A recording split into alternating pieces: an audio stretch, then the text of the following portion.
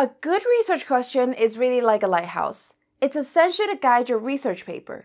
It pinpoints exactly what you want to find out and gives your work a clear purpose and focus.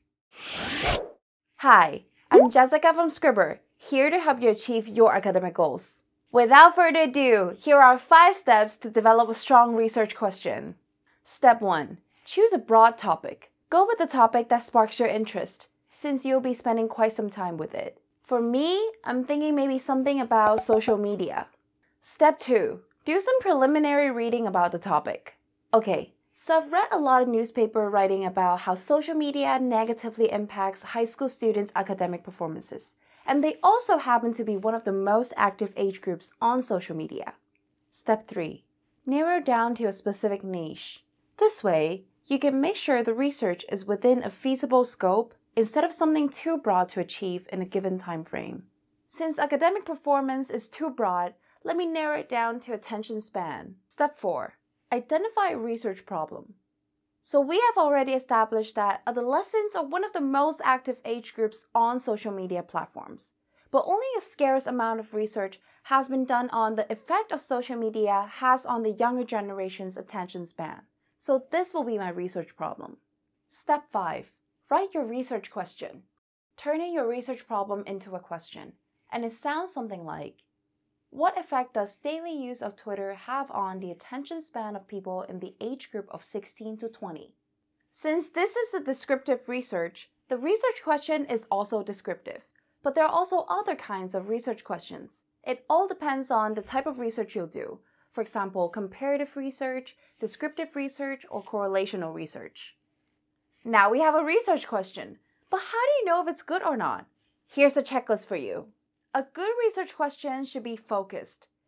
And focused it is, since it focuses on a single problem of Twitter's effect on the attention span of high school students. It should be researchable. That means the answer to your question can be found by collecting empirical data or through existing literature. In our case, we can go for a quantitative approach, like using eye tracking or mouse tracking to measure the attention span. It needs to be feasible. So is it doable within a certain time frame? Do you have access to the data you need or the right kind of respondents? It really depends on your situation. But for this research question, it will fit more into the time frame of a longer project, so it wouldn't be feasible for an assignment you have to hand in by the end of the month. Be specific. All the terms you use in the research question should have clear meanings. Notice how I don't use often, but daily? And instead of using adolescents, I use a specific age group. The research question should also be complex enough. If the research question can be answered with yes or no, or with easily found facts, then it's not complex enough. Last but not least, make sure a problem is relevant to your field of study or society.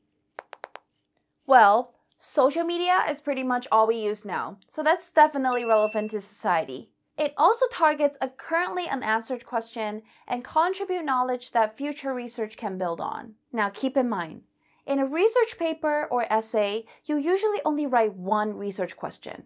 But for a bigger project, you can also develop multiple research questions around the same problem. For example, I can also ask, does the infinite scroll function on Twitter contribute to the effect on attention span? Follow the steps and checklist and you'll end up with the research question as a solid foundation for your research. Make sure you also check out our articles on writing the literature review and the methodology section. It's linked in the description. Good luck writing! I'll see you on our next video.